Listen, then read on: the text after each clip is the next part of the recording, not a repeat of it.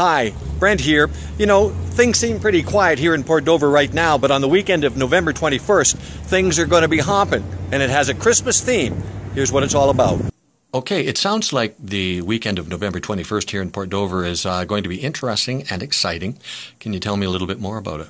Well, it's very exciting. Always the third Saturday in November is the traditional Port Dover Christmas Fest, which involves a Santa parade, crafts for the kids, visits with Santa, bonfire on the beach, fireworks over the lake, and then, of course, Midnight Madness shopping late into the evening.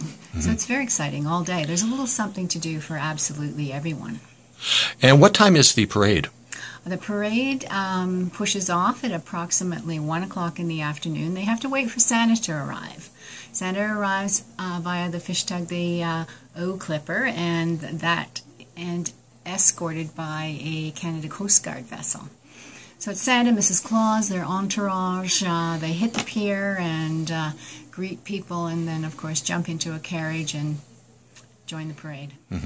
And then, as you mentioned, for the rest of the day, there's some deals to be had in town, too, with the shopping. There is. It is Midnight Madness shopping, and so there are deals in all of the stores. And so it just means deciding what you want to buy and getting in there and getting it. And tell me more about the bonfire on the beach. Get down to the bonfire around 6 p.m. It's right at the foot of Walker Street on the beach. The firemen manage it. The Beach House puts out hot chocolate. John Wells and George Orange lead everybody in Christmas carols, and it's a great community gathering. Okay, sounds like a lot of fun. We all should head to Port Dover on November 21st. You should. Thank you. You're welcome.